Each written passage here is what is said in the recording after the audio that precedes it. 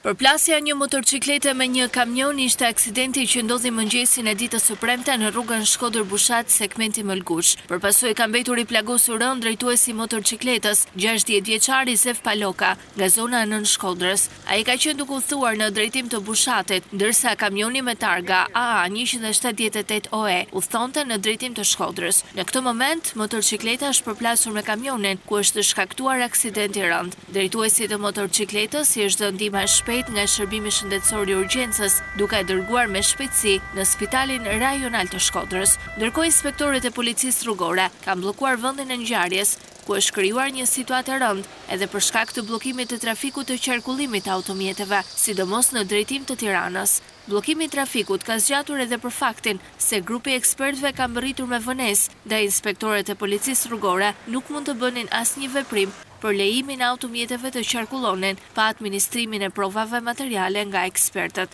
Në këto kushte, trafiku i qarkullimit të automjeteve në rrugën e Shkoder Bushat është normalizuar pas një ore. Duke marrë shkas nga ky aksident, inspektorët e policisë rrugore Shkoder u përsërisin apelin drejtuesve të mjeteve që të zbatojnë me korrektësi rregullat e qarkullimit, pasi çdo nënvletësim përbën rrezik për aksidente dhe jetën e njerëzve.